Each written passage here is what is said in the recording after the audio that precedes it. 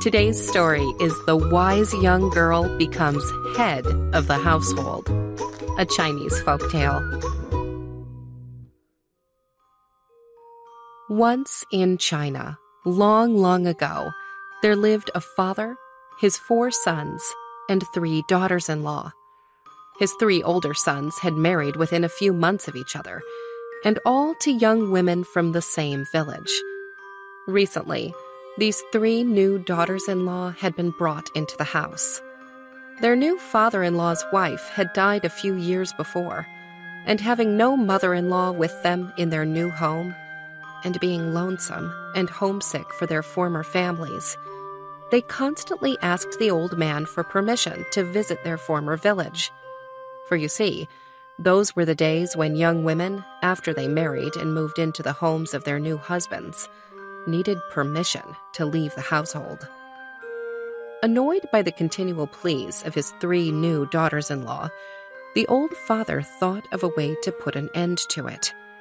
He gave the young women permission in this way, saying, "You are always begging me to allow you to go and visit your mothers, and you think I am very hard-hearted for not letting you go. Now, you may go, but only upon this condition. When you come back, you must each bring me something that I want. One of you must bring me some fire wrapped in paper. The other must bring me some wind wrapped in paper. And the third must bring me some music in the wind. Unless you promise to bring me this, you are never to ask me to let you go home. And if you go and fail to get these for me, you are never to come back." The old man did not suppose that these conditions would be accepted. Of course, they were hard to understand, much less to fulfill. But the girls were young and thoughtless, and in their anxiety to get away, did not consider any of that, so they quickly promised and made ready with speed. In great glee, they started off on foot to visit their mothers. After they had walked a long distance, chatting about what they should do and whom they should see in their village, a heel of one of their shoes came loose and fell off. They all stopped to fix the shoe, and in that pause, they remembered what they had promised their father-in-law. At once, they all began to despair, as they had no idea what the strange requests really were, much less how to fulfill them. While they sat, wailing by the roadside, a young woman came riding along on a water buffalo. She stopped and asked them what was the matter, and if she could help. They told her she could do them no good. No one could. But she persisted in offering her sympathy and inviting their confidence, till at last they told her their story. The young woman on the water buffalo said that if they would go home with her, she would show them a way out of their trouble. Their case seemed so hopeless, and the girl on the water buffalo seemed so sure of her own power to help, that they followed the rider of the water buffalo back to her home. And there, she showed them how to comply with their father-in-law's demands. Now let's see if you have any ideas. How can the first daughter-in-law bring back fire wrapped in paper? How can the second daughter-in-law bring back wind in a paper?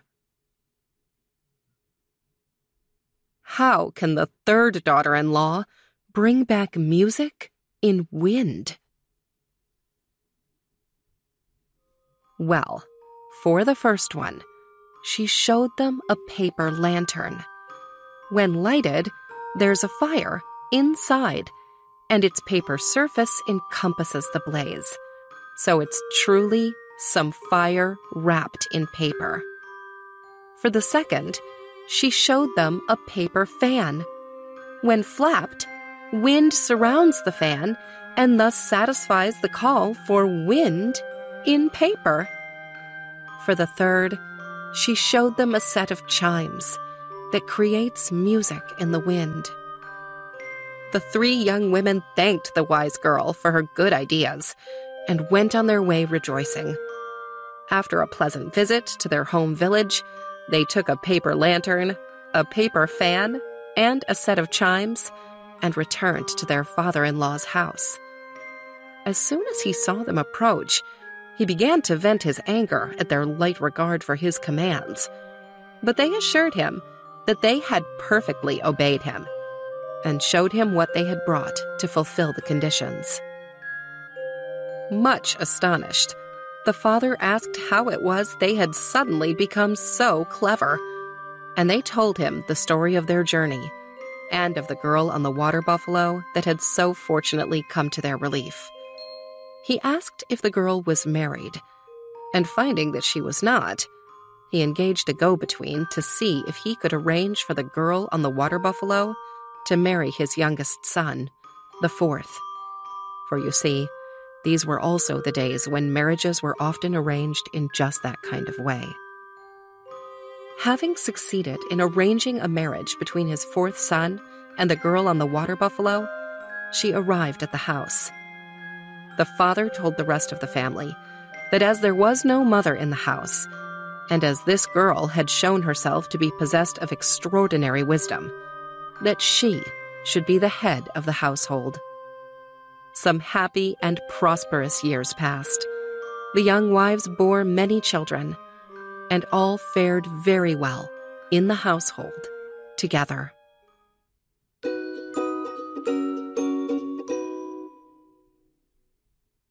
I think of stories like this as riddle stories. There's a problem that the characters need to solve, and they solve it through their own cleverness. Not through magic or special wishes from fairies, but simply by being smart and having good problem-solving skills. And in this case, it's the girl on the water buffalo that they met along the way, who is able to solve all three riddles for them. When I was little, I used to think that riddles were like jokes. But now I know better. There's something special about riddles. A riddle is some little clever problem that you can figure out if you think about it long enough, maybe thinking a little bit outside the box, as they say, looking for unusual answers to the question that's being asked. For example, with the first riddle in this book, the father asks for fire wrapped in paper. Well, since everyone knows that paper burns very easily when it's close to fire, it sounds impossible at first. But in a paper lantern, the paper is actually far enough away from the flame that it doesn't catch on fire, as long as you're careful. Here's another riddle for you. What has hands and a face, but can't hold anything or smile? Okay, I'm about to tell you the answer. It's a clock. The part of the clock where you can see the numbers and the time written is called a face. And the hands are the long things that point to the numbers to tell you what time it is. Did you get it? Here's another one. What two things can you never eat for breakfast?